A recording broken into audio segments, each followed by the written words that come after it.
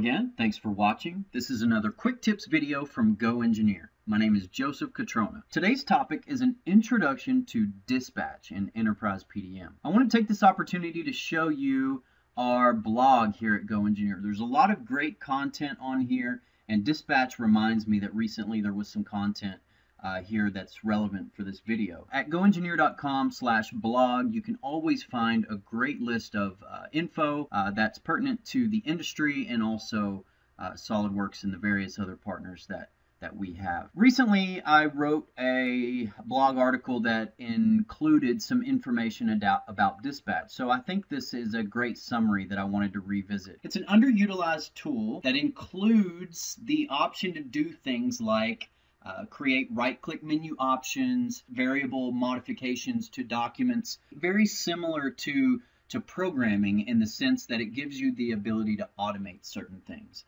So let's take a look at dispatch. So I've started with a vault that does not currently have dispatch so that we can show how to get it added in. It is an add-in, and we can notice that under this vault, all I have is the SOLIDWORKS task add-in. That's the one that makes PDFs and DWGs.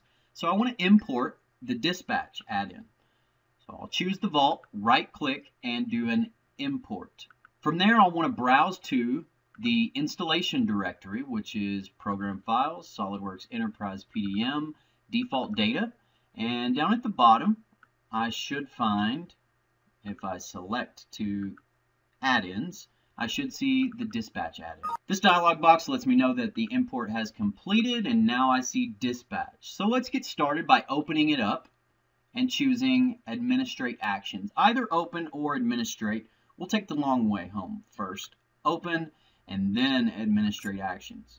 So I'll start here by saying add and then give this a name of test dispatch and maybe a quick description of ASDF. 4 ways to activate a dispatch. Either it can be part of the right-click menu, I can trigger it during a state change in the workflow, during checkout or check-in, or during the add operation when a file is being added to the vault, that paste or save as for the first time. And if I hit the add function on commands down here, we'll see the different options you have. So cancel a command, check in, check out. We can start loops, we can jump, rename files, etc. So let me show you a very basic example. Okay, great. So there we have it. Very quickly, we were able to write basically a dispatch action that's going to allow me to select a bunch of files, right-click, choose this option from the right-click menu, write new description to many files, and what it's going to do as it drops into its code is it's going to pop up an edit box that says what? Please enter a new description. It stores that in a variable and then it starts a loop. So a for all, end all. So for all documents selected, end all documents. And what's in between that loop is check out the file, set the card variables. Oh, and I better add to check the file back in.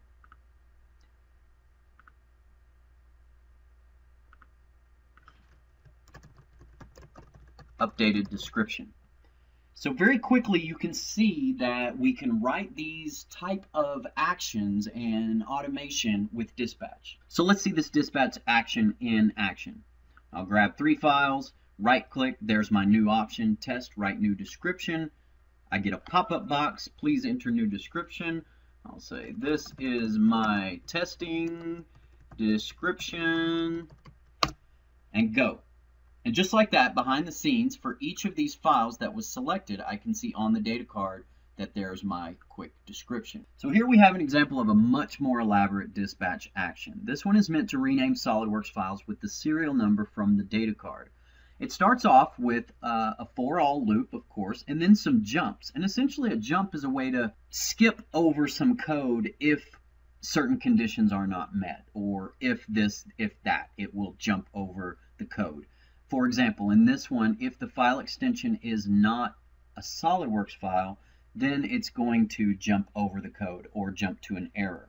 Also, if there is not a serial number in the data card, then it will skip the rename operation. Another renaming example that's really nice is the ability to pull off the rev from the end of a file name, place that in the data card, and then rename the file without that rev being at the end of the file name. Very handy there. Another thing I'll point out is in the variables for these dispatch actions. So for this one, we've got new file name, file extension, rev, length of file name. So as you can see, I have to find the rev if I need to strip it. So in order to do that, I have to find the extension. And then I have to have a new file name and a position of the rev. So you can see very quickly that substrings and the ability to do some string functions really give us a lot of strength and flexibility in the dispatch.